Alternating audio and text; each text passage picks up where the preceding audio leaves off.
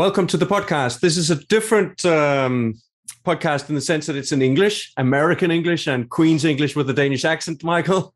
Welcome, because our guest today is Michael Cannon, who is a health analyst from the US. I'll present him in a minute. And we'll be discussing the US healthcare system. To the extent that it has problems, should we blame them on markets or on government in the US?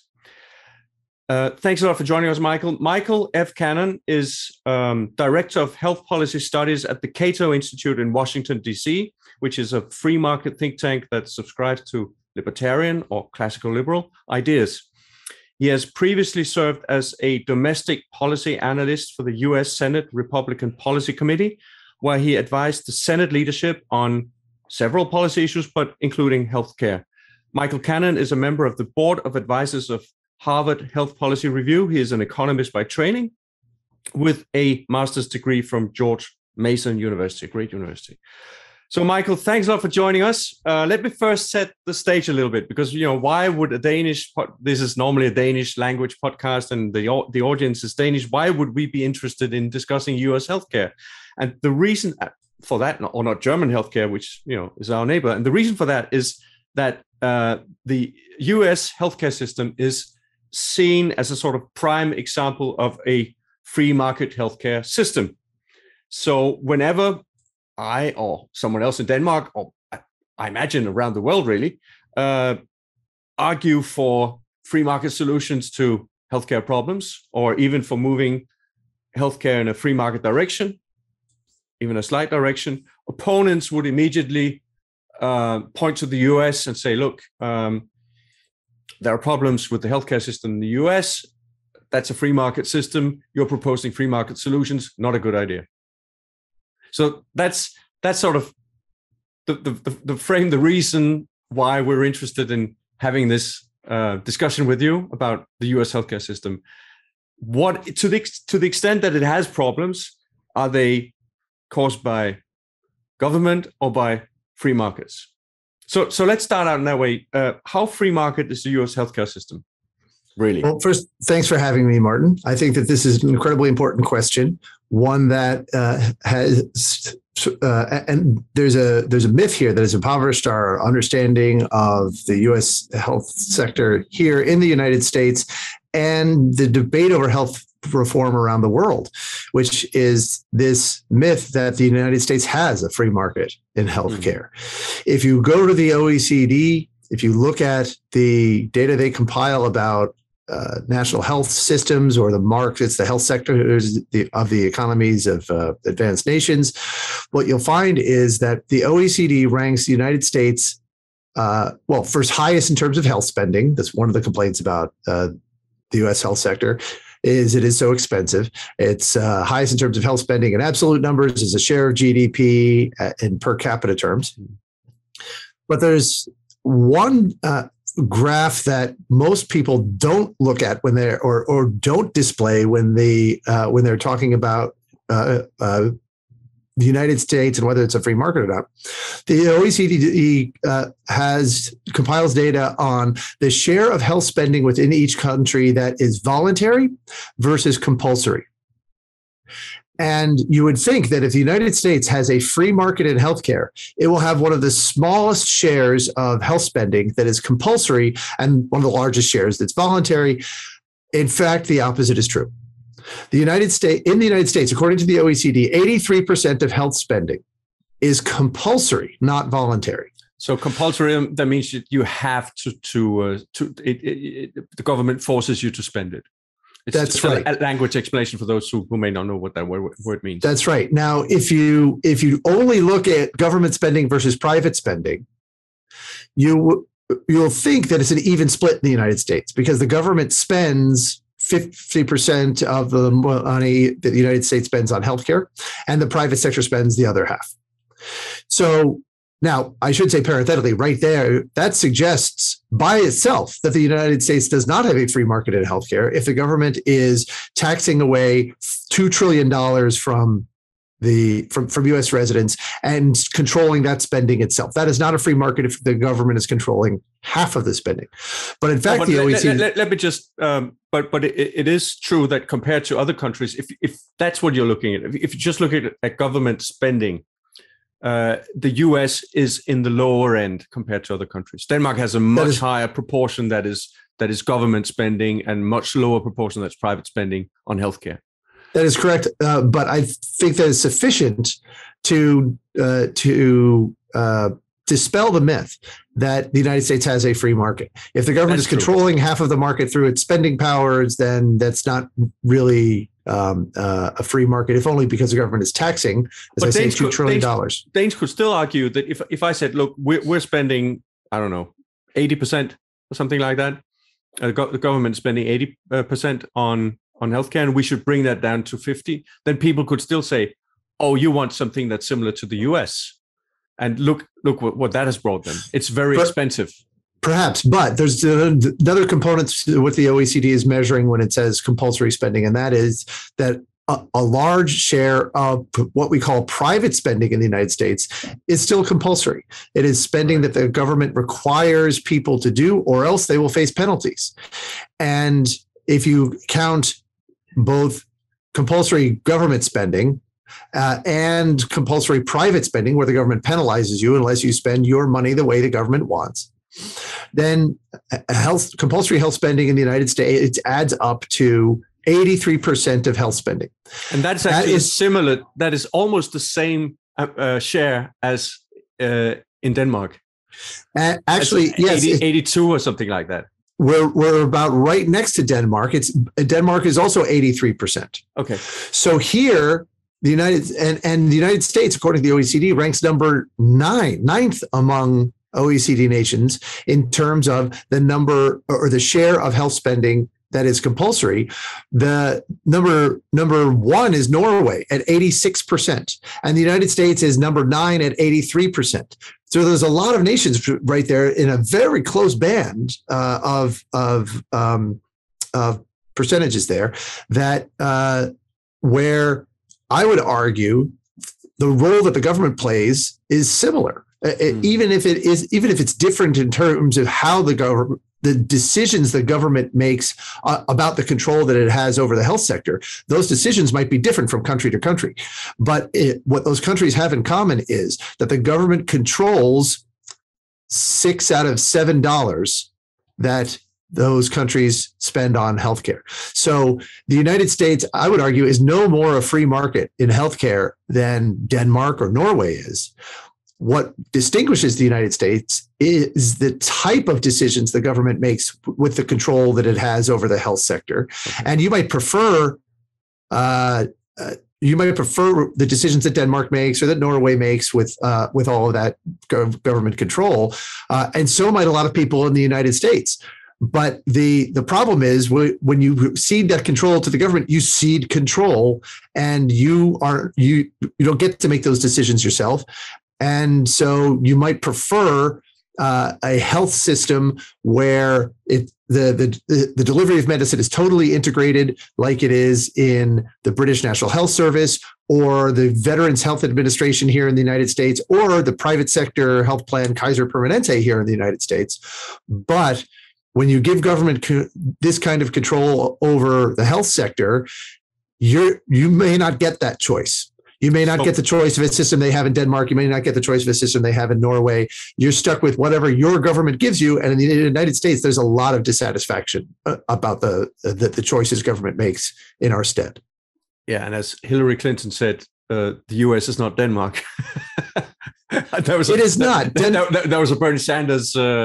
She was in a debate with Bernie Sanders, and then he was talking about Denmark, and she said, "Well, the U.S. is not Denmark." And I'm not a Hillary Clinton fan, but that's actually a very, very smart sentence because it is, comparing a small country like Denmark, fairly homogeneous ethnically, although that's changing somewhat now, but still, to the US, huge, both geographically and in terms of population, different states, different traditions, different norms and values.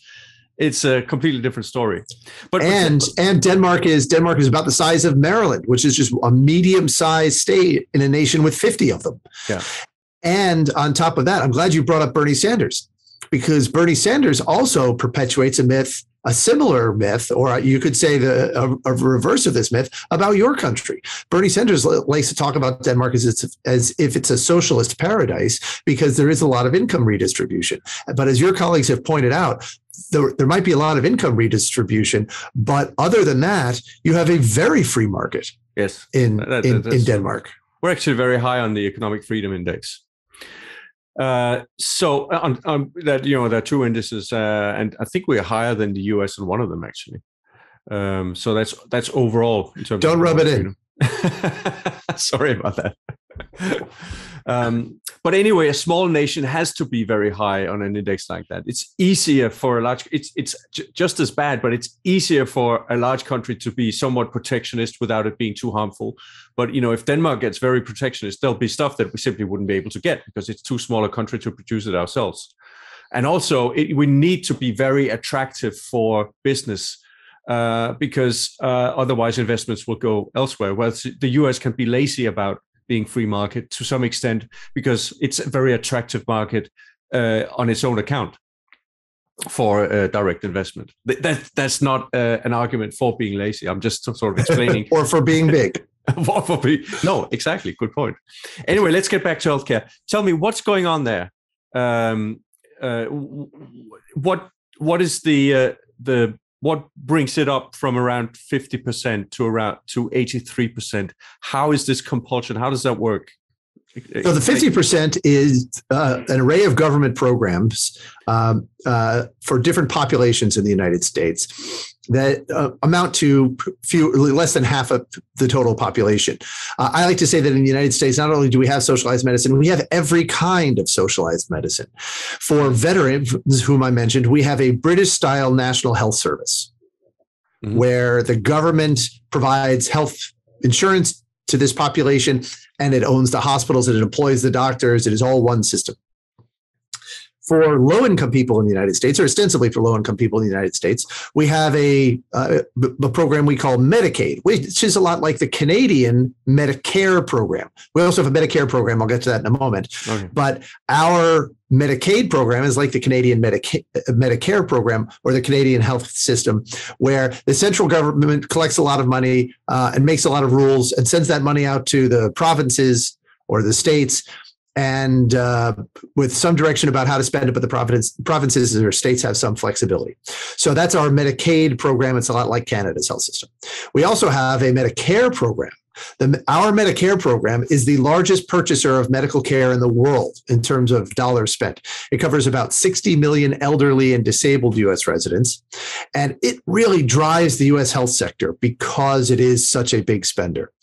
And this program, most of the health care that people need, they will need when they get old anyway. I mean, there's an enormous even though difference. Someone like a 20-year-old will, cost it's the likelihood that person will have any significant medical spending is very small, but as you get older the likelihood increases, as we all know, and so is it everyone over the age of 65 that is it a universal system in that sense? Is everyone over the age of 65? It is universal. There are negligible exceptions to the rule that over age 65 everyone enrolls in Medicare. So in the US, by the time you turn 65, you're really part of a universal healthcare system similar to what we have in Denmark. Mm-hmm. Is that correct? Well, I'm not sure exactly how similar it is, except for the universality. But the Medicare program, because it is covering the oldest, sickest part of the U.S. population, that's really what drives the spending and makes it one of the largest purchaser of medical care in the world. But that's all on the government side. Or on the explicitly government side. Half of the U.S. population, a little more than half, 56%, has health insurance through an employer. Now, why would we have health insurance through an employer? And by the way, that's akin to the German system, because a lot of Germans have health care through employment. Why, though, in the United States do we have do we get our health insurance from our employer? I get my health insurance from my employer, the Cato Institute, but I don't get my car insurance or my homeowner's insurance through the Cato Institute. Why do I get health insurance through an employer? And it turns out the reason is that the U.S. tax code, the federal government, effectively penalizes us unless we get health insurance through an employer. If a lot of people call this a tax preference or a tax break for employer-sponsored health insurance, but the way it ends up working is if your employer gives you $1 of cash wages, that dollar is subject to income taxes and a couple of different payroll taxes here in the United States. And you end up losing about 1/3 of that dollar. On average, you lose it. At the margin, you lose 1/3 of that dollar to taxes. But if your employer gives you... Lucky bastard. Yeah. But we lose about half. 48. Yeah. If your employer gives you that dollar, so this sort of tax provision would have an even bigger impact in Denmark. If your employer gives you that dollar as health insurance, buys you $1 worth of health insurance instead, no taxes at all. If you took all of your income in terms of health insurance, you wouldn't pay any income or payroll taxes. And what that does is it says that if you want to take that dollar yourself and choose your own health insurance, buy your own health insurance, you effectively have to pay a 33% penalty. So most people let their employer control that dollar and let their employer choose their health insurance and enroll in a type of health insurance that isn't their first choice and that is really lousy health insurance when you think about it, because it disappears. It is not universal or it's not seamless. It disappears when you change jobs. Or if your spouse is your connection to that insurance, it disappears when your spouse dies or divorces you. Or it might disappear when you turn age 18 or 26 and go out on your own, no longer stay on your parents' plan. This is and people have lost health insurance for this reason, for all of these and other reasons, after they've gotten sick, leaving them uninsured and with uninsurable pre-existing conditions. This is probably the biggest source of dissatisfaction with the U.S. health sector, beyond the spending, is that so many people for so long have had difficulty getting health insurance because they had it while they were employed, and then they lost their job, they were sick, and they couldn't purchase health insurance anymore. I mentioned the Medicare program. It's there for people age 65 and over. It's a universal program for people age 65. The reason we have a Medicare program in the United States is because of this provision of the tax code, which threw people out of their health insurance upon retirement. 40 years after the federal government put this provision of the tax code in place, they looked around and they said, oh my God, there's all these uninsured senior citizens. Let's create the Medicare program.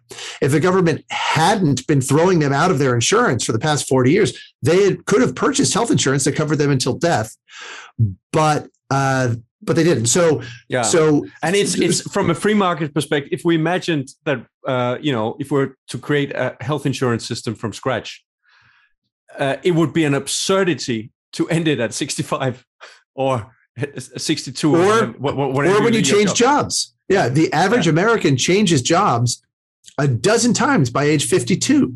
Wow. And why should we change our health insurance a dozen times? That just doesn't make any sense at all. And it impacts the quality of health insurance and the quality of medical care that people receive. And you're saying about one more point about about this provision of the tax code. What it ends up meaning is when I say we let our employer control that dollar, that's not just $1. That's about out of our $4 trillion health sector. That is $1 trillion, a quarter of all U.S. health spending that the government compels us to let our employers control, and requires us to enroll in lousy health insurance on pain of this 33% penalty. All right. Is it worth it though? I mean, I understand that if you get a sort of discount of 33%, you would be willing to accept a lot of lousiness or whatever you called it. But I would also imagine that some people would go, that's silly. I want a solid health insurance that's not tied to my employer. I'll just pay the extra premium. Well, and some people do. Some people prior to 2020 or 2014, when the federal government and President Obama created what we call the Affordable Care Act, or Obamacare. Prior to then, a lot of people either turned down their employer-sponsored insurance or worked for an employer who did not offer health insurance, and then purchased insurance directly from insurance companies. Right. And what economists have found is, when they did that, they had to pay a penalty to do it, that 33% penalty. Yeah. When they did that, their odds of being sick, ending up sick and uninsured, were lower than if they stayed in an employer plan. Because if you're in an employer plan and you are in poor health, you're more likely to end up uninsured than if you bought insurance directly from an insurance company. Ironically, rather than fix the problem, fix the kind of insurance that was throwing people out and leaving them uninsured, sick and uninsured, the President Obama and Congress completely, some would say reformed, I would say destroyed the part of the market that had been working, that was providing that more secure coverage. Okay. But wouldn't there be a selection bias there? I mean, those who leave their employer's insurance and go it on their own would tend to be a certain kind of person, maybe, who would be less likely to be sick for some reason. And isn't how do you control for selection bias there? So there, in the market that existed before the Affordable Care Act, insurance companies in the United States, and in some cases they can do this now, but insurance companies in the United States used to be able to underwrite. They used to be able to ask you questions about your health and charge you higher premiums charge you low premiums if you were healthy, and higher premiums if you were sick. And that's the main way they dealt with selection bias, that encouraged people to buy insurance when they were healthy and not wait until they're sick, because the premiums might be higher, or they might not get insurance at all. Okay, so this study you're talking about actually controls for that. For selection bias, the study, they're, to the extent that it's possible, they're comparing like with like, and it's actually the insurance that's causing. Yes. There's a causal effect. It's the insurance that's better, and therefore they're more likely to be healthy and insured. It's not because those who pick that insurance from the start are more healthy, which would be likely. Correct, except that that they were controlling for health. Okay. So it was not driven by that sort of selection or by health effects. If you were in poor health in this plan versus poor health in that plan, you were more likely to end up uninsured if you were in an employer plan than if you purchased insurance directly from an insurance company. So they did control for health. Now, whether it's causal or not, that's a little trickier, but there is a correlation. It looks causal. Let's put it that way. It does, yes. Yeah. Okay. That's very interesting. So that's how we get from the 50% up to the 83%. That's what you mean by compulsory spending. And I assume that another thing that happens then is that if there's, because there's this tax exemption, politicians also feel entitled to intervene a lot. I assume that there's a lot of regulation of the employer given health insurances. There is, but there's really two kinds of government intervention that have happened as a result of that implicit tax penalty on people who want to control their own health decisions.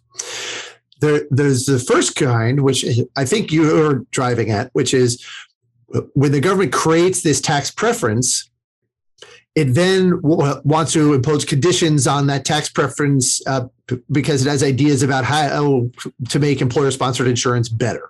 Yeah, and that really hasn't been much of that in the way of taxes.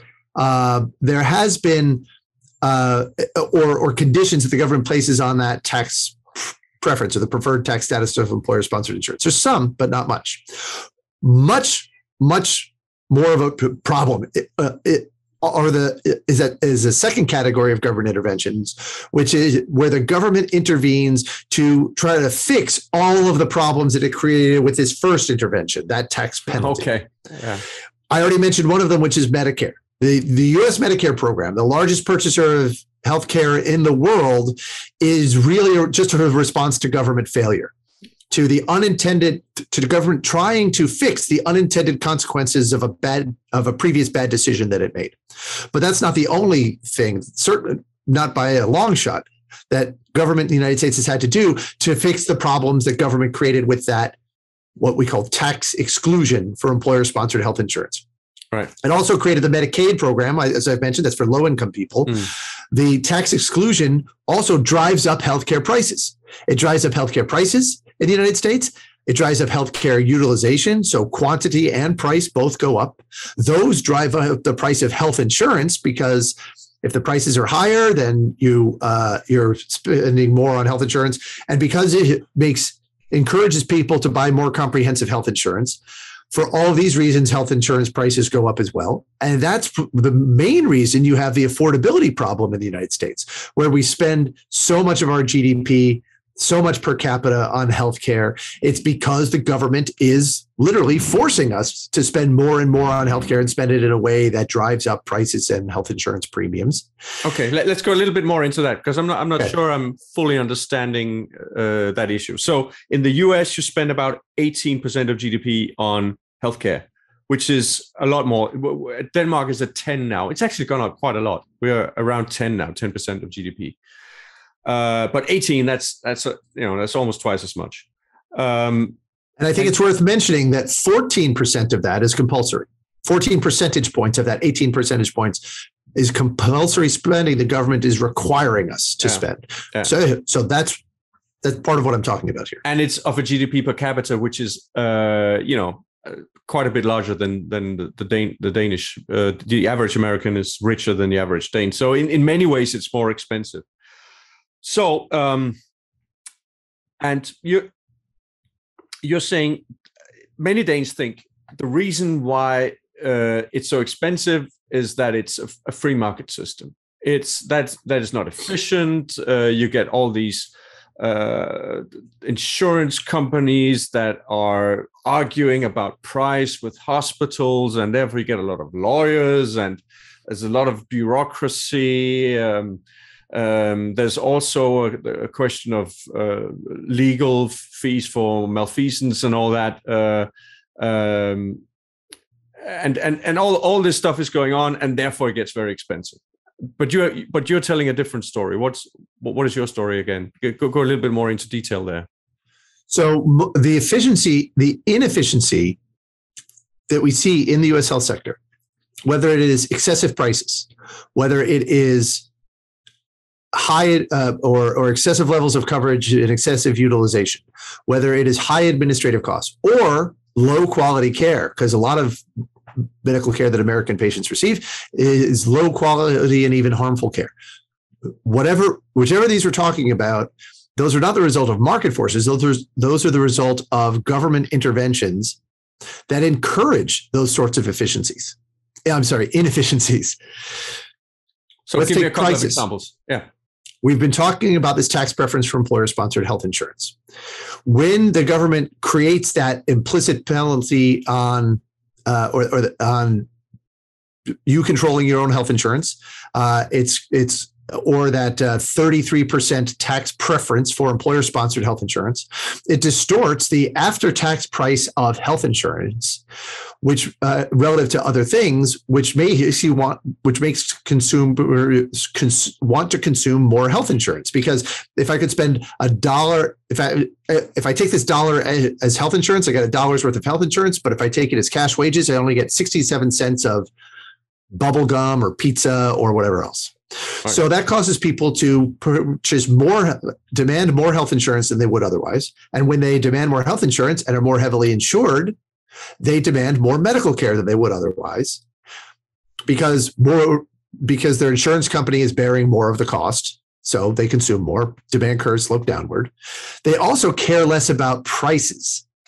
So because it's someone else's money. So this tax preference is causing the quantity of health insurance, the quantity of medical care that we consume, and the prices for those for both all to rise. But Michael, it's causing all those to rise inefficiently, and this is not the result of market forces. This is government intervention.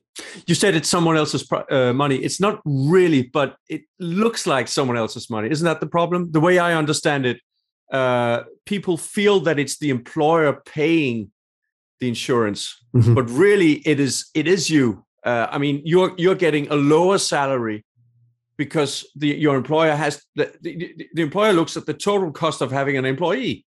That's right. And if there was no health insurance that the employer had to pay, and you're paying it out of your own wages, you would be getting a higher salary from the employer. So it is really you paying that insurance cost. But to the actual employer, it doesn't feel that way, especially not in in a situation where a health issue occurs. But also in terms of what should this insurance cover, and how expensive should it be? It feels like, well, it's my employer paying for this. That's right. So there's no downward pressure on prices from the consumer. Is that the way? That's correct. And this works in a number of ways. It works out in a number of ways. I always try to be careful to say that the cost of employer-sponsored health insurance is not salient to workers, or they don't bear the cost in a salient way, or if their employer plan negotiates savings by excluding an expensive hospital from their network, that savings is going to come back to the worker as higher wages or other compensation, but that is not salient to the worker because it's so attenuated. They don't recognize the savings in a way they would if they were choosing their own health insurance plan. But the broader point you're making is that it's not the employer who bears the cost of employer-sponsored health benefits. It's the worker. It's the worker because they're getting $1 of health benefits instead of $1 of cash wages. And for an individual worker, this is just $1. If you have family coverage, the average family plan in the United States that workers get through an employer, we're talking about your employer controlling $16,000 of your compensation. Wow. And if you want to control that $16,000 yourself, the government penalizes you. You lose about more than $5,000 of it. That's why so many people let their employers control that much of their earnings. And across all workers, it adds up to real money. As I mentioned before, we're talking $1 trillion of their earnings that workers don't get to control because the government penalizes them if they want to control it. Right. If they were spending that money themselves, they would be much more careful about how they spend it. Prices would not be as high. Utilization would not be as high. They would not buy insurance that is as comprehensive as they demand from their employers because they would see the savings of purchasing less comprehensive coverage, so they would naturally gravitate toward less comprehensive coverage. Okay. It's the government intervention here that's driving up the prices. So could you give me a couple of examples of you say comprehensive? That sounds like a good thing to have a comprehensive insurance. Okay, if you get ill, you do want your insurance to cover. Could you give me a couple of examples of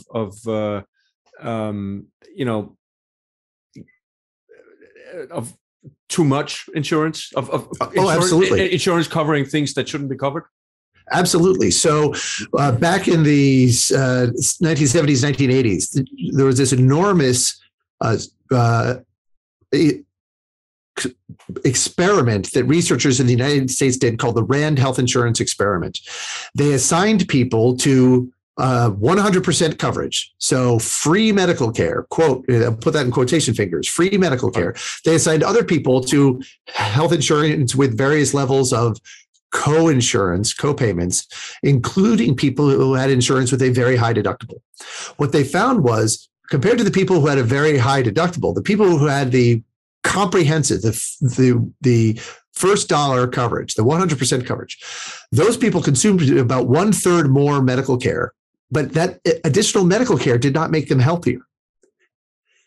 That it was pure waste. So if there is such a thing as too much health insurance, because you're losing when you have that sort of the coverage that is that comprehensive, you end up spending a lot of money on medical care for zero benefit. And you don't mind spending it because on average, healthcare is beneficial. So you think maybe it's helping, but you're actually wasting a lot of societal resources on medical care that is not helping you in any way. In fact, that result surprises me a little bit because it surprised a lot of people. Money costs are not the only cost that you have for using healthcare. I mean, you're spending your time. You might get, bad results from the treatment. There might be side effects, whatever. But first of all, you're spending your time. You have to go to. If you don't feel sick, if you don't feel that this is a healthcare service that might make me better, why would people use it?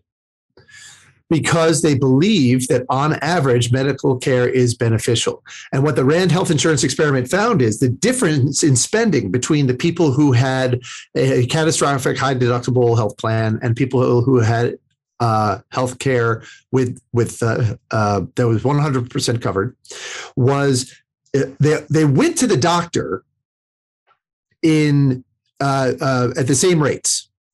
But what happened once they got to the doctor was different depending on whether they were bearing some of the cost of the care or whether someone else is bearing some of the cost of their care. If they were bearing some of the cost of their care, they less often consented to the recommendations their doctor made, and they less often went to the hospital than the people who had, quote, free medical care. Right. And that's additional stuff that the doctor recommended that the cost-conscious consumers said no to, and the cost unconscious consumers said yes to, that provided zero benefit. On balance, provided zero benefit. Some of it might have been beneficial, but to the extent it was beneficial, it was offset by harmful care that those people received. Maybe they got an avoidable infection in a hospital while they had a hospital stay. Maybe they had an adverse reaction to a drug that the doctor recommended. As you say, there are lots of costs to medical care, and some of them are that the medical care might harm you. Yeah.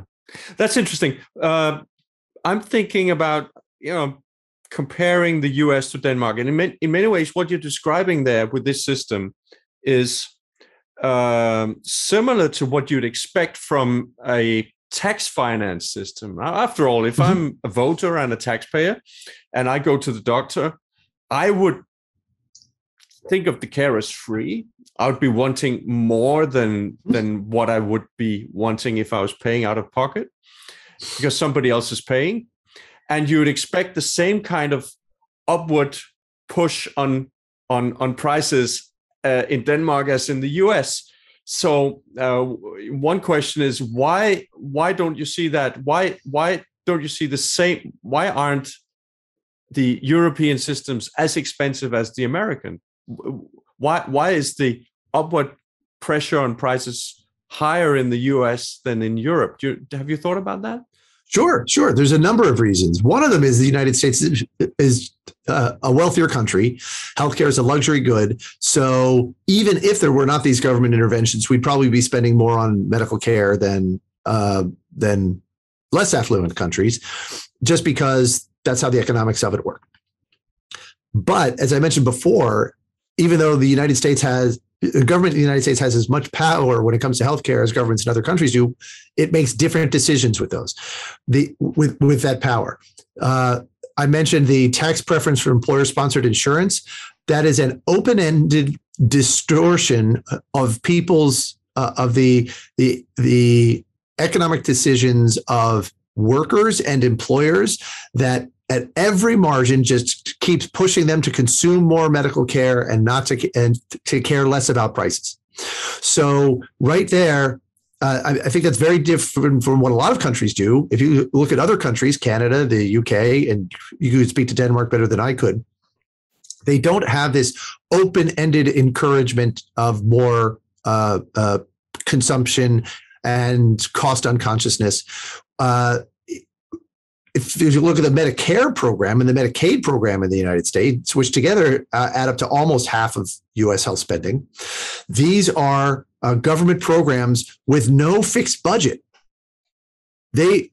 Canada, the UK, they will cap the amount that the government spends on medical care. In the United States, the government doesn't do that.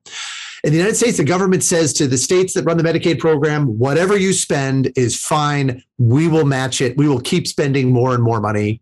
We'll keep throwing money at you. Yeah. So whatever benefits you offer and whatever the doctor and the patient agree to, we will cover it. No caps. In the Medicare program, largely the same thing. In the Medicare program, the government writes checks to doctors, directly to doctors in hospitals. They do that for about 60% of Medicare enrollees. And they impose practically zero limit on the amount of care, the amount of medical care that Medicare enrollees can receive, that doctors can demand and ask Medicare to pay for. You have these, instead of placing a cap that might keep health spending in the United States below 18, 14, 12% of GDP, we have these open-ended encouragements. I should say we. I hate saying we. I should not say that. I should say government. Government creates these open-ended encouragements for people to consume more and more and more medical care, to drive quantity and price higher and higher and higher. And that is why we end up with the highest share of GDP. That's not why we end up with the highest share of GDP spent on health. That is why it's so much higher than it otherwise would be. And we're so far ahead of other countries where government has as much power over healthcare. It's because those governments make different decisions. They actually use budgets, whereas we don't. Yeah. And in Denmark, we have a system where we have the general practitioner as a gatekeeper. So usually people, if they feel ill or something's wrong, they call their general practitioner.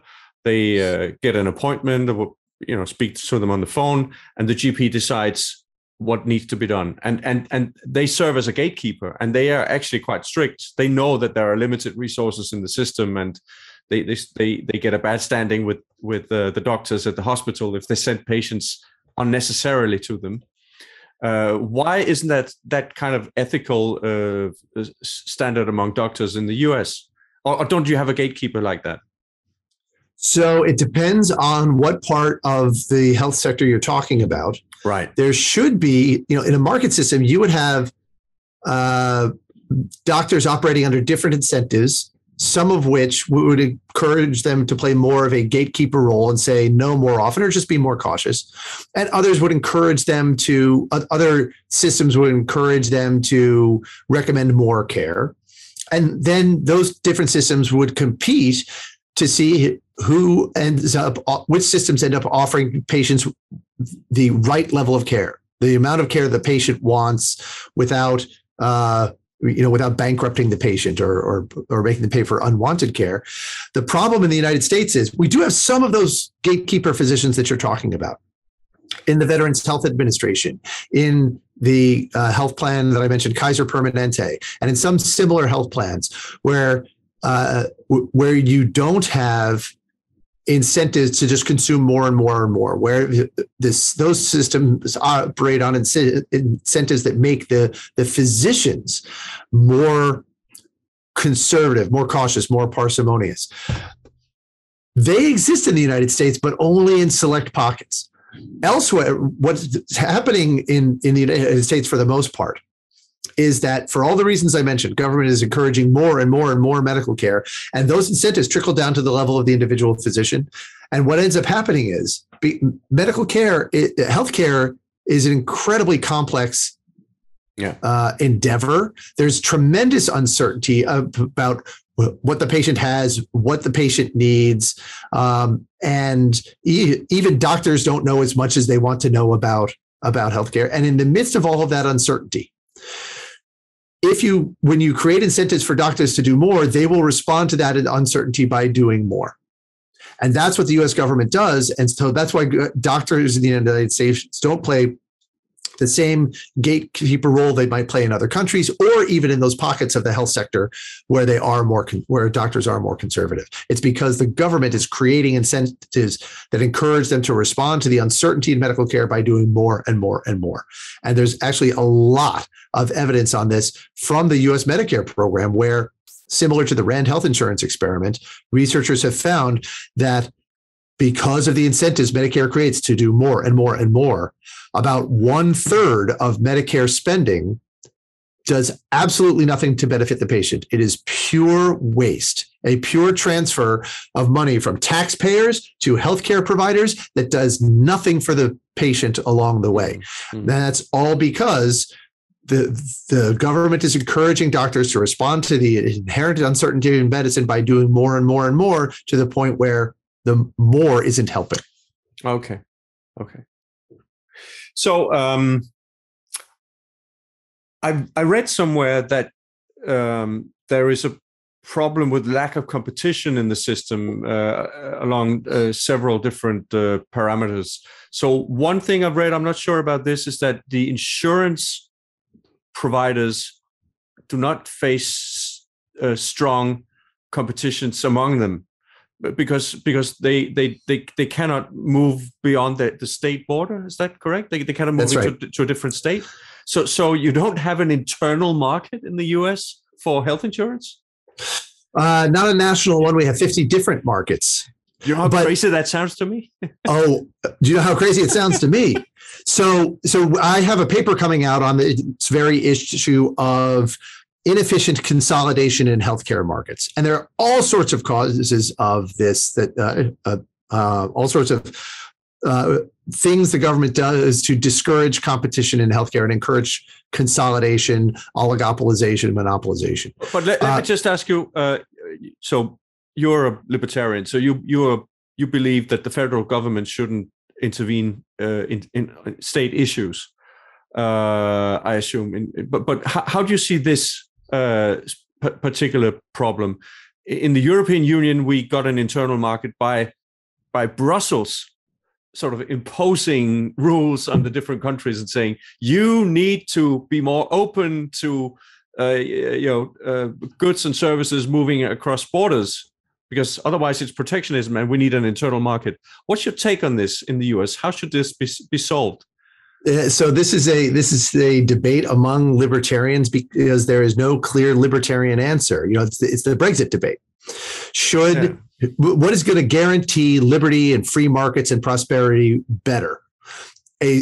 Giving power to a central authority that create rules that are that guarantee more freedoms than individual polities within that within its ambit might guarantee, or should we decentralize and let the individual polities make bad policies? A lot of people were concerned about immigration restrictions in the UK. Should we let them impose stricter immigration restrictions and then hopefully learn from the ill effects of those restrictions that that's a bad idea, so that it changes the political dynamics of that issue in the UK, and they eventually scrapped those immigration restrictions? I'm not really sure which is the best approach. I lean toward decentralization. Okay. Because I think the accountability loops are tighter. But here in the United States, the national government does have the power under the Constitution to tear down the barriers to a national market in health insurance that you mentioned, the state laws that prevent insurers from selling the same product in multiple states. Okay. And I would, and even though I favor decentralization, God, I would really love to see the national government use that power. Well, if it's constitutional, I guess. If it's constitutional, right. But you're also smiling and looking away there, so it's because I do feel a little guilty. But let's move a little bit into that. So, to what extent do you think health insurance would be cheaper if that competition across state borders was there? Do you think it's significant? Right now, the answer depends on, at what point in time and which states, and whether you're counting U.S. territories as well, which I will. If the federal government, or if any state, allowed residents to purchase insurance from any other state or U.S. territory, health insurance prices would fall by 50, 60, 70% for most consumers. What? That's crazy. That's not crazy. The crazy part is that the government is driving up health insurance premiums by 200% or 300 or 400%. The reason health insurance is so expensive in most markets in the United States, and here I'm talking about, we could talk about the employer market, but here I'm talking about insurance that is available under the Affordable Care Act, which destroyed the market that had been there before, where you could buy insurance directly from an insurance company. So the Affordable Care Act, that's Obamacare. That's Obamacare. Yeah. It made health insurance so affordable that it drove up the prices 200, 300, 400% for many people. It's a result of the regulations the Affordable Care Act put in place that health insurance is that expensive for most consumers, when if we got rid of those regulations, the price of health insurance could fall by 50, 60, 70%. And any state could do that right now by allowing their residents to purchase insurance from U.S. territories like Puerto Rico, Guam, American Samoa, the U.S. Virgin Islands. If they let their residents purchase insurance licensed by any U.S. territory, their residents could avoid all of Obamacare's worst regulations, and the price of their health insurance would drop.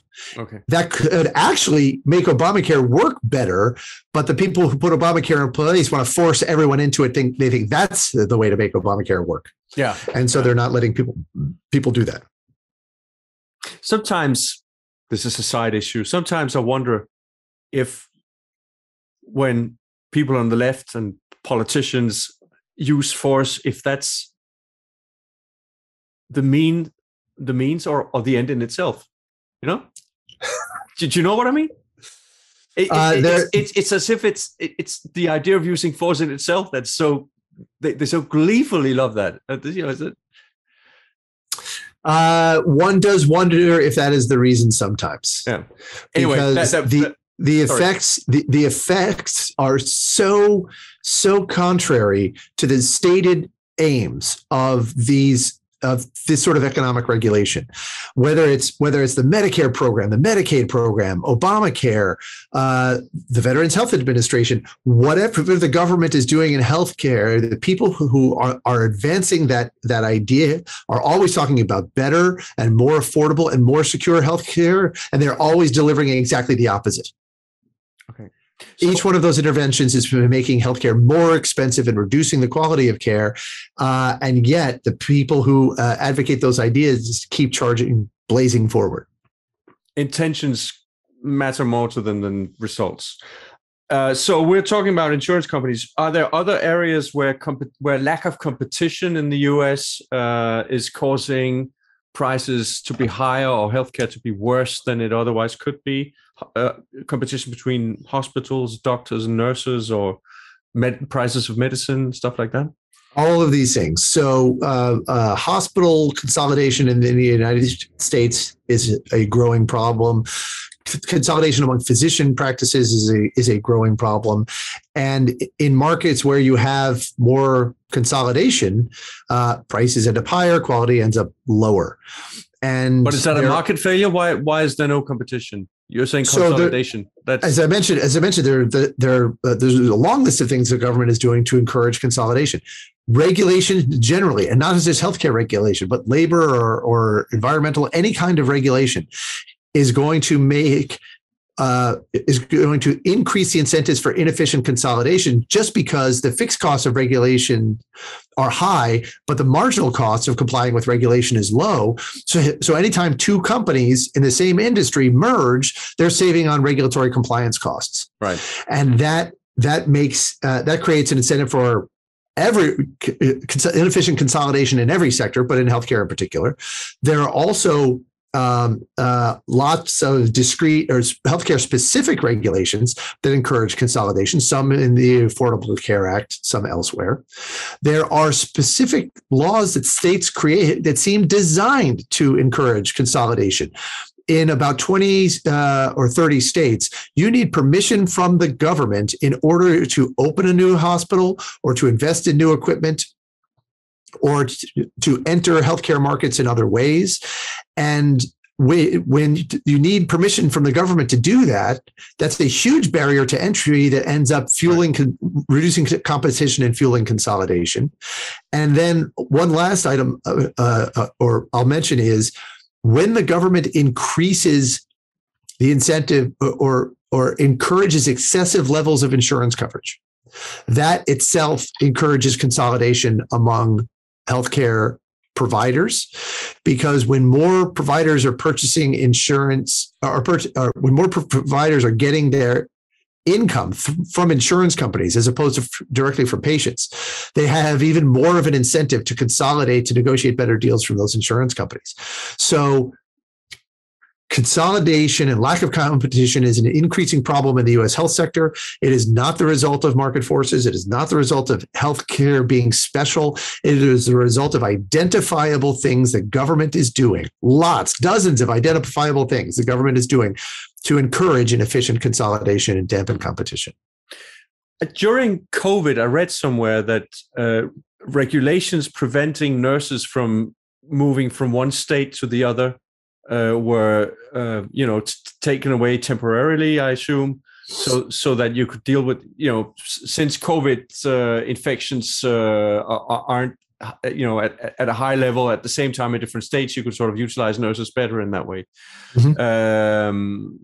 What I was thinking is there's another example of the US not having an internal market. I mean, nurses from Norway and Sweden have worked in Denmark even before the internal market. Now we have nurses and doctors really moving across borders inside the European Union at significant. Obviously, there are language issues sometimes, but there's a lot of that going on. You don't have the language issue. You don't have it. Not like you do. We have internal markets, though, in the United States, but for clinicians, doctors, nurse practitioners, physician assistants, dentists, dental therapists, and so forth. But the problem is we don't have a national market because each state creates barriers to entry into their market. So we have 50 different markets. And you know who are the biggest proponents of those barriers? It's the doctors and the nurses, because they don't want competition from doctors and nurses in other states. So whenever you try to liberalize these rules, whenever you try to lower those barriers, the doctors are the ones who complain the most, even though the doctors in other states are going to the same medical schools and passing the same tests and would have to face the same medical malpractice liability that they would. So same training, same accountability. They say, no, we don't want them to come in and it's because they don't like the competition. All right. Is that pushing up wages?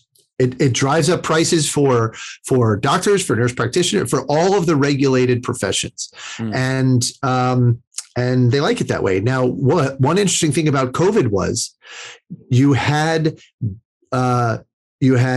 governors and legislatures, mostly governors from various different states in various parts of the country, and from both political parties, who were suspending those restrictions on out-of-state clinicians because they recognize two things. One, we are in dire straits right now. We need help. Like New York was a hot spot of COVID infections for some time, and their clinicians and their hospitals were overwhelmed.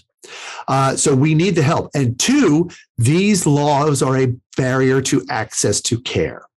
So we need to suspend these laws. It was an admission that the government, a bipartisan admission, that government is restricting access to care by restricting the free flow of medical human capital across state borders. Yeah, it's amazing. Yeah, but that's the way it is, and I assume that it's one of the reasons why it's very hard to do something about this employer insurance thing is that these insurance companies are very powerful as well. By now, I mean, they've become a sort of entrenched insider in the sector. This has been going on since World War II, I believe. This buildup of private employer insurance based health insurance. So there's this myth. We began with a couple of myths. here's another one that we should shatter, that big government and big business are enemies, that they're always fighting with each other. That's not the case at all. Big business loves big government because big government protects business from competition and subsidizes business. They love when the government does that. And the biggest obstacle to reform of the health sector in the United States is the businesses who are making tons of money off of the government, the ways the government is intervening right now. And insurance companies are some of the worst culprits here. Hospitals, drug companies are also bad, but insurance companies are some of the worst culprits. People think that the insurance companies opposed Obamacare. They didn't oppose Obamacare. Obamacare required people to purchase their products. They loved it. When I was speaking to an insurance company lobbyist recently about maybe coming and speaking to their group about some of the issues that I had been working on, I sent this lobbyist a paper I had written about eliminating that tax preference for employer-sponsored insurance. And this lobbyist said, absolutely not. You are not going to come to our event and make that argument because we love that tax preference for employer-sponsored insurance. Why? As we discussed before, it encourages workers to demand more coverage. More comprehensive coverage means higher premiums. Higher premiums means more revenue for the insurance companies. Right. So they are one of the biggest obstacles to a free market in the United States, and a free market that lets workers control their own healthcare dollars and control their health insurance decisions. That is not what the insurance industry wants. No. So many people looking at that debate from Denmark would see, okay, the private healthcare insurances are the obstacle to reform because they want to keep the free market system in the US that doesn't work and prevent the creation of a wonderful universal system like we have in Denmark. But that's what you just described is that's not at all the case. They are really a part of a kind of pseudo government regulated system, and they're not financed directly by taxpayer money, but it's very similar. It's compulsory spending via employers, and it's government subsidized. And whenever you have government wielding these sorts of powers, you run the risk of, and it's usually more than just a risk, of those powers falling under the control of the industry that makes the most money off of those government activities. We call it regulatory capture, where the regulated industry or the subsidized industry captures control of those powers that we've given to government. And I got news for you. It doesn't just happen in the United States. It happens in the UK, where lobbyists for healthcare workers hold tremendous sway over the National Health Service. I'm sure it happens in Denmark as well, where healthcare workers hold tremendous sway over the decisions that the government makes affecting their livelihoods. Public sector unions. Public sector unions. I wasn't sure if they were unionized in Denmark, but they wield tremendous power over these decisions, and it makes sense because they are the people with the biggest immediate financial stake in these decisions. Patients have, their lives are on the line, but that's often uncertain about whether it's their life that's going to be on the line. So they're harder to organize than the people who are making their livelihood off of these decisions. And then these systems end up serving not the patients that the idealistic creators of these systems might have wanted them to serve.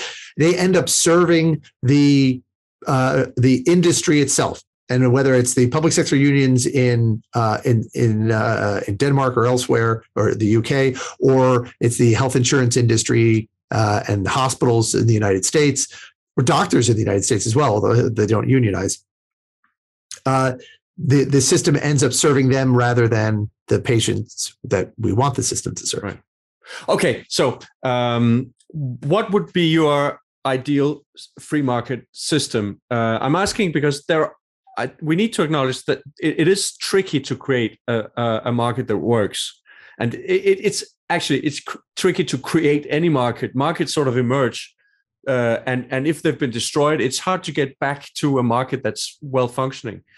And also, we need to recognize that there are issues of market failure in healthcare. So there's asymmetric information. If you're paying out of pocket, doctors might try and persuade you that you need treatment you don't need. If they profit from that, there is if you have insurance companies, there's the problem of cream skimming, or telling how do you make sure that people who are born with illnesses or who are chronically sick, that they can get insurance, all kinds of issues like that. Could you talk a little bit about how would you solve those kinds of market problems in a free market system? Would it be government regulation of some kind, of how would you do that? I think first we need to take a step back, right, and decide what is our goal going to be for health policy. Are we going to create a health system that is absolutely perfect, where absolutely no one goes without the medical care that they need, where absolutely no one falls through the cracks? If that is your goal, if you think that is attainable, if you think that humans, fallible human beings, will be able to achieve that sort of perfection, I suggest you might want to sit this one out. Sit out this debate, because you're as likely to be misled and do more harm as you are to do any good. And that's sorry for interrupting here, but the problem here is the nirvana fallacy, isn't it? Exactly. A lot of people who are skeptical of a free market solution will say, well, wouldn't that create a system where not everyone gets the exact treatment that would be the best for them? And of course, you and I would say, well, system. Every system does that. Yeah, we get one case after the other in Denmark of very terrible and tragic treatment of patients that went horribly wrong. That happens in any system. And when people come to me or to you with these questions, usually what's happening is they're having a very emotional reaction to some horrific episode that they've read about or that they've witnessed maybe in their personal lives. And they want reassurance from me or from you that whatever you're going to do is going to make sure that doesn't happen. Right. But can you? But we, as policymakers, we need to address those. But if we want to advise policymakers on how to make sure that happens least, not just in this one instance, but how, if we want to minimize unmet medical need as much as possible, we have to recognize, first of all, that there is no nirvana here. There is no perfect health system. Human beings are fallible. There will always be people falling through the cracks, and we need to set as our goal not nirvana, but what kind of health system will minimize the number of people who fall through the cracks, and not just minimize them today, but keep developing innovations that fill in those cracks so that fewer and fewer people fall through over time. Okay. And when you're engaged in that kind of an effort, you can't just look at the margin that the person who's challenging you is asking you to look at. You have to look at all of the margins. You have to look at all of the patients, including patients for whom there are no treatments right now, to make sure that we're still generating those sorts of innovations that will fill in those cracks in our health sector. And the reason I support a free market in healthcare, well, there's two reasons. First is that it's morally correct. You have a right to make your own health decisions, and a right to control, that includes the right to control your own income, and no one else has a right to take those decisions away from you. But in addition to that, even if you don't believe in that rights business, in addition to that, a free market does the best job of filling in those cracks so that fewer and fewer people fall through over time, of generating the sort of innovations that make healthcare better today than it was yesterday. They make it more affordable today than it was yesterday, and that make access to care more secure so that health insurance is better. With all those sorts of innovations, you fill in the cracks in the health sector over time so that fewer and fewer people fall through. I would never say that no one is going to fall through the cracks of the health sector, the great advantage of a free market is it does a better job than any other system that we could devise. Because whether it's a Danish system, the U.S. system, British, Canadian, those systems are causing those cracks to widen and causing more and more people to fall through over time. But what would often people are blaming that on markets. Yeah. So what that system would look like is you would have two parts freedom and one part government. The first part freedom is you would let the consumer control the money. Right now, in the data system, in the U.S. system, government is controlling about 83% of the money. The system is not going to serve consumers unless they control the money. Any economic system will serve the people who control the money. That's how humans work. So first, you need to let them control the money, and you can still redistribute if you want. But you need to redistribute income to people in the form of cash, so that you're not taking away their control over their health decisions. So that's number one. The consumers control the money. Two, you remove barriers to entry. And controlling the money means that you can buy your insurance or you can pay out of pocket, and you decide yourself. You decide whether and how much health insurance to buy. Both whether and how much? Yes. Because I can say I don't want any insurance. Yes. Okay. Because if that is essential to the function, to a well-functioning health insurance market. If the government requires you to buy health insurance, the government has to define health insurance. That means the government is going to be imposing rules on the health insurance market that are going to inhibit the sort of innovations that fill in the cracks in the health sector. Okay. Those rules are going to be captured by the insurance industry, who are going to use them to block competition from new innovative plans that fill in those cracks. But let me just challenge that. I'm not sure that would be possible politically in Denmark. And maybe now you didn't ask me that. You asked me what was my ideal system. No, but I'm not talking about getting there. I'm talking about even if we were there, I think that wouldn't be a stable outcome, because if I decide not to have any insurance, well, maybe not me, but someone, and that person then falls sick, something terrible happens, and he's on television and saying, "Okay, I'm going to die if I don't get any treatment." I think there would be pressure towards saying we can't let that happen. That's unacceptable. We need the government to step in and help people like that. And then there'll be an incentive not to be insured, and then there'll be a debate about that. And then there'll be, okay, we need to make it compulsory for people to insure so that we don't get this moral hazard, or whatever you'd call it. And then you end up right back where you were. At least you'd end up with some kind of compulsion. Right. You can play it out that way, but let me finish what I was saying about two parts government and one part freedom. Okay. And the sort of dramatic, or two parts freedom and one part government, and the dramatic transformation that we would see in the health sector that would make that scenario you're talking about happen far less often. Okay. When you let the consumers control the money, they are going to be much more cost and price conscious than they are right now. And that is going to drive down prices in whether it's the U.S. health sector, where prices are higher than maybe anywhere in the world, or even in the Danish health sector. Prices are going to fall. And when they fall, that fills in the cracks of the health sector so that more people can afford medical care and fewer people end up in the situation that you're describing. Also because it causes the price of health insurance to come down so that more and more people can afford it, and fewer people end up in the sort of situation you're describing. One thing that facilitates this price competition and falling prices is the second thing. The second part, freedom. You remove barriers to entry into the health sector so that people can bring to the market lower cost ways of meeting people's health needs, whether it's delivery of medical care or whether it is health insurance. You make those things.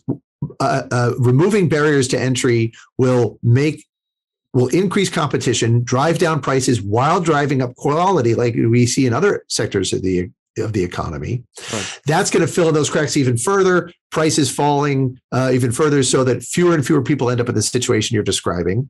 And prices would fall so much that not only would fewer people end up in the situation you're describing, But it would be much easier for the rest of us to provide medical care to the people who either didn't buy health insurance when they had the chance or never had the means to purchase health insurance and are now unable to get the medical care they need. That group of people would be so much smaller than it is today. And we would all be wealthier for two reasons. One, because we would be spending less money on inflated prices for healthcare, whether it's government provided, higher tax price or through the private sector. So we would have more money, and the prices we would have to pay to provide healthcare for those people would be lower as well. So again, I'm not going to say that no one would fall through the cracks of the healthcare sector, but it would happen much, much less often than we would imagine living in the health sectors that we live in right now and seeing how they operate. Because with those two parts freedom, the health sector in Denmark or the United States would be dramatically different than what we know right now. So I think a lot of people would be listening to you and going, how can it get much cheaper than what it is? It's nurses, it's doctors, they're treating us, they are competent, and it's not like farming where you can increase productivity or industry where you can increase productivity 2% each year for eternity, apparently. This is different. An operation takes the time it takes. It's like a concert. It's the Beaumont thing. You have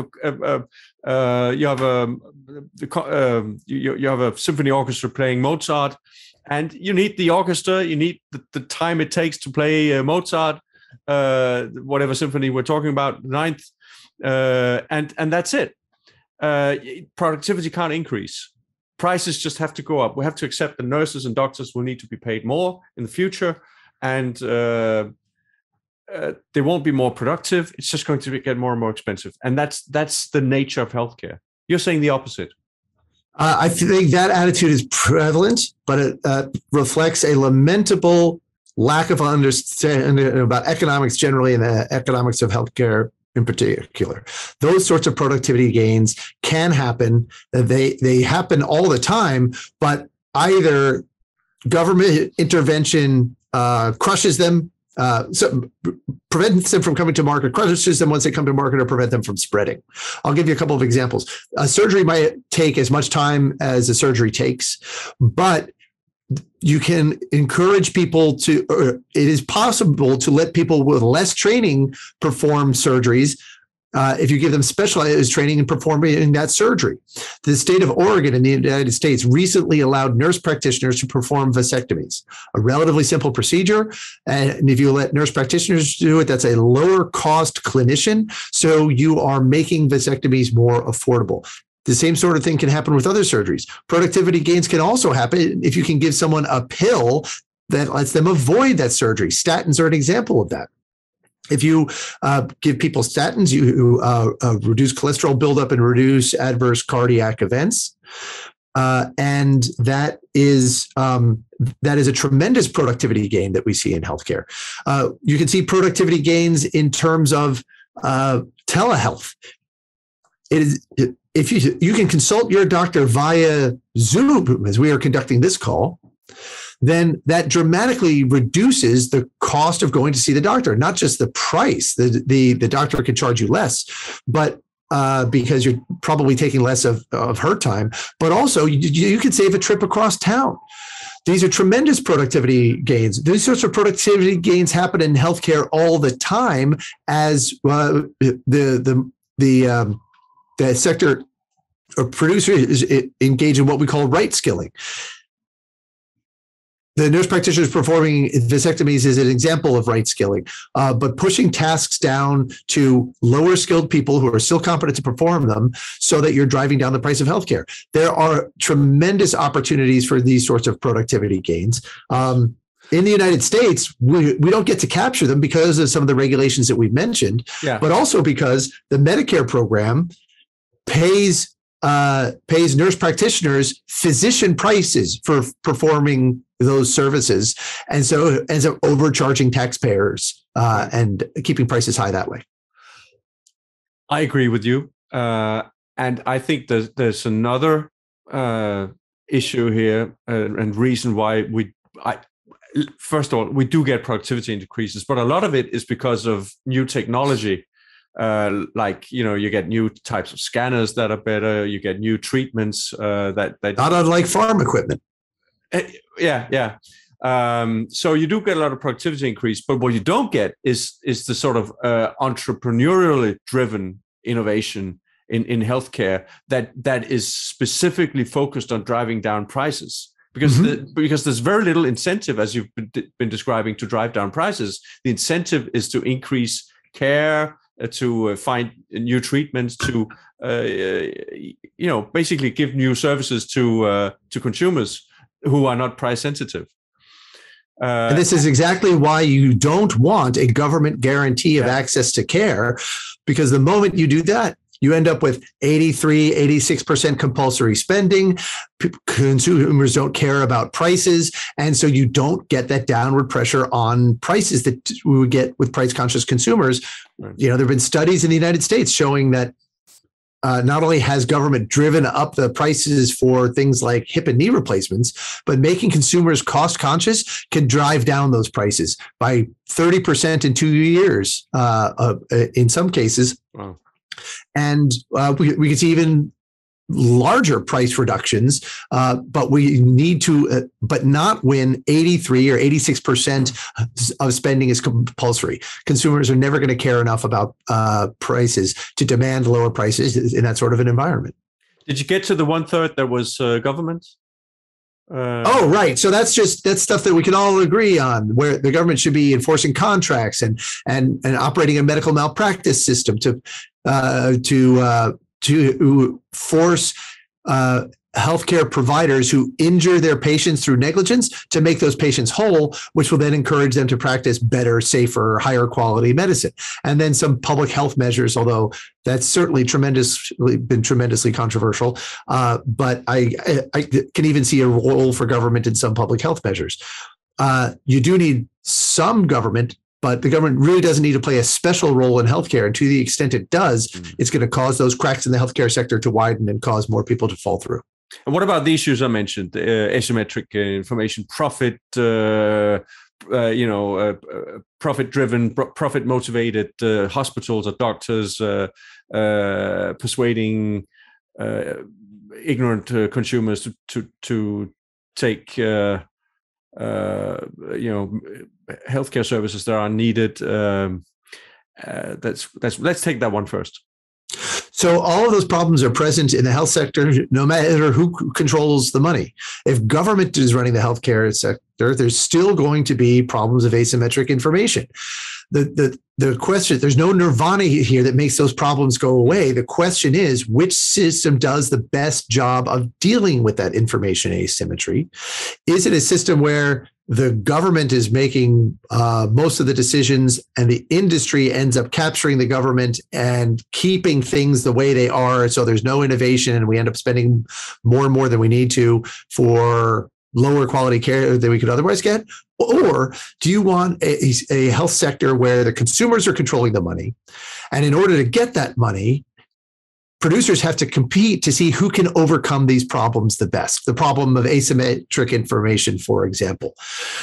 And of course, there are market solutions as well to asymmetric information. That's what I'm getting at. That's what I'm driving at. Sorry, go on. If there's one doctor or hospital or health system that is exploiting the information asymmetry that exists between them and patients, selling patients on more care than they need, that is a profit opportunity for another health system to enter that market and steal market share from that first system by offering patients, by not exploiting that information asymmetry, by offering patients only the medical care that they need. That new system will profit because they will be able to capture that market share. The patients will profit because they will be spending less money on healthcare and be exposed to less potentially dangerous medicine. And there you go. And so I've also answered your profit motive question. The profit motive is actually a boon to patients because it helps to overcome these problems, but only if the patients are the ones controlling the money and deciding which system gets to profit. If they're the ones controlling the money, they will decide that the system that gets the profit is the one that is benefiting me. And that, I think if that's the standard, no one's going to have an objection to profits in healthcare if profits are a measure of how much producers are helping patients. Another way of dealing with asymmetric information is to have one entity advising you, but not profiting from the actual treatment. So if you're paying someone to find out what treatment you need, and that person is being fully remunerated by giving that info, by doing that service, and then someone else is doing the treatment based on that advice, I guess that's one way of dealing with asymmetric information. Right, and that's something that patients have come up with by themselves, getting second opinions, Another way of dealing with asymmetric information is the sort of gatekeeper role, or what we're discussing when you brought the gatekeeper role that many physicians play. If you have a health system that pays doctors more and more, the more stuff they do, then they will have incentives to exploit that information asymmetry. But there are other ways of organizing and financing medicine that creates different incentives that do not exploit information asymmetry. And here I'm talking about, again, Kaiser Permanente, which is a private sector NHS or VA system. And those doctors are paid on a salary basis. The health system, neither they nor the health system broadly make more money the more services they provide. And so that is another market response to correcting that information asymmetry. The problem is we don't have a lot of those systems in the United States because government has blocked those systems at every turn, from licensing of clinicians to licensing of insurance companies to the tax preference for employer-sponsored health insurance to the Medicare program and on and on. Government, often at the behest of physicians who don't like that model of paying physicians, have blocked that market response, that market solution to the problem of asymmetric information. All right. What about the other issue I mentioned? If you have a lot of this would be insurance-based because healthcare is sometimes. Is there a problem? No, I was just looking at things on my screen. Okay, a lot of things. A lot of healthcare would be very, very expensive, and it would be similar to your house burning down, and you'd want to make it not out of pocket, but insurance based. How do you make sure that insurance companies insure bad lives, people who have chronic diseases or who they for some reason expect to be someone who will have a large have large healthcare costs and therefore be bad customers? So one thing we have to be clear about is what is the nature of insurance, what makes insurance markets stable and what causes them to collapse.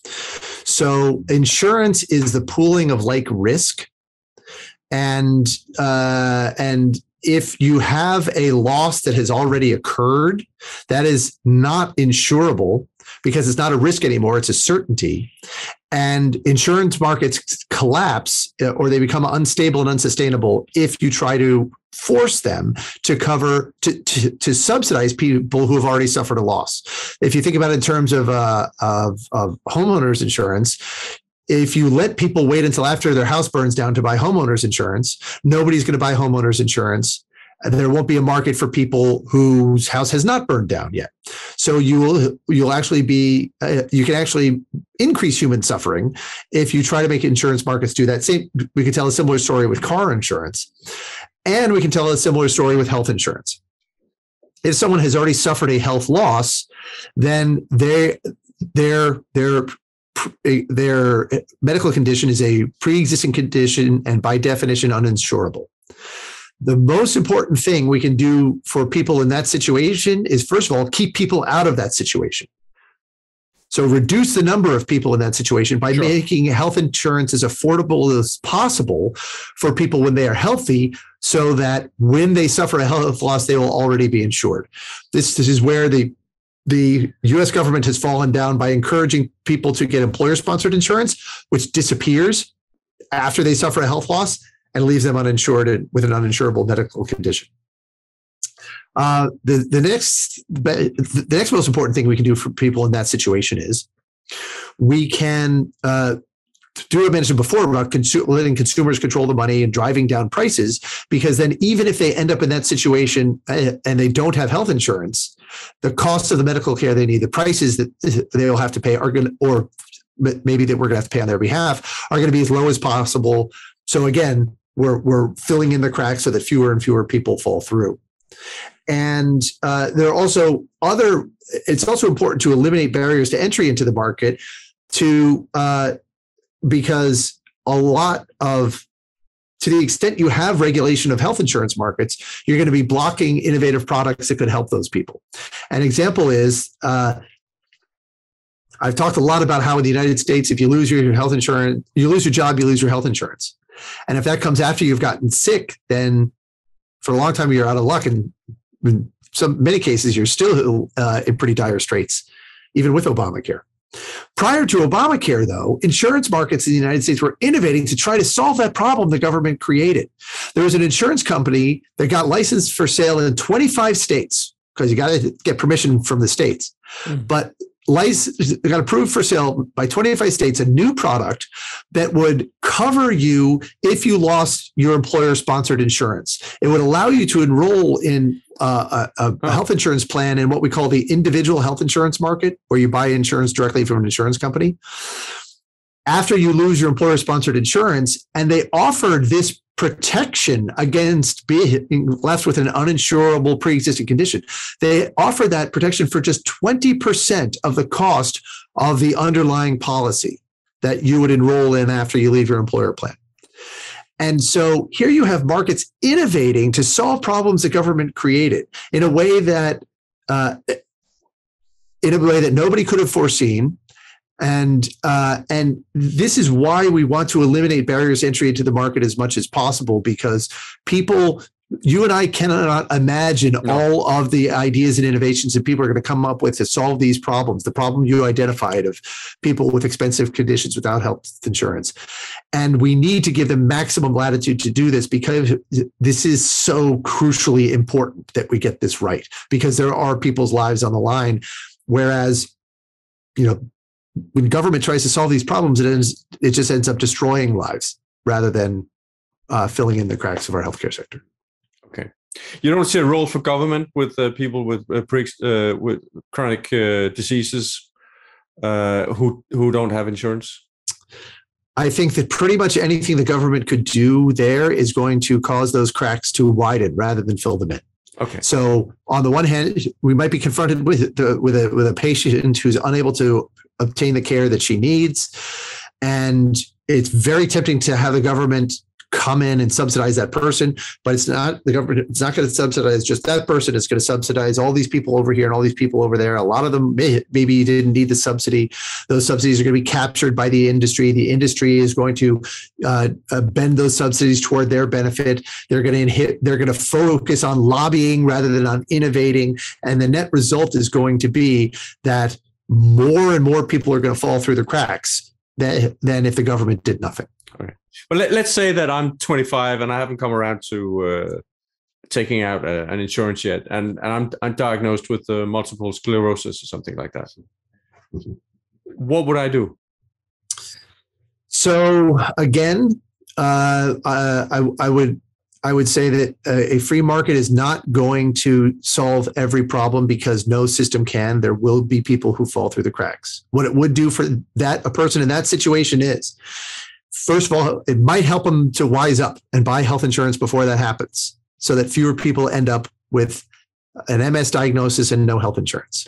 Okay, so the society would build up a strong culture where parents go, okay, you're 18 now, you need to go out and get an insurance because you saw what happened to customers. And it would be far more affordable than it is right now. As I mentioned, in the kind of market that I'm describing, health insurance in the United States would be 50, 60, 70% less expensive for most people in the Obamacare market. The second thing it would do is, as I mentioned before, it would drive down the prices of the care that this person needs. And it would also make it easier so maybe this person can afford this medical care themselves, but even if they can't, it would be easier for you and me to help this person through private charitable efforts, GoFundMe pages, and so forth. Yeah. And it's interesting though that you mentioned multiple sclerosis, because there have been studies of Obamacare. Obamacare is an effort to try to solve the problem that you identified. It tried to force that 25-year-old to buy health insurance. That mandate is a dead letter right now. It also tells insurance companies they have to cover him, no matter what, even if he's got MS. Now, you would think that would be a boon to MS patients. But what that same provision did, that says you cannot discriminate against people with pre-existing conditions when you're selling them health insurance, is it makes health insurance for people with MS worse. In fact, it forces insurance companies to make health insurance for people with MS worse, and creates a race to the bottom to see which insurance companies can avoid providing the best coverage to those MS patients. Yeah, okay. And that might help. So that might help that one MS patient that you've identified.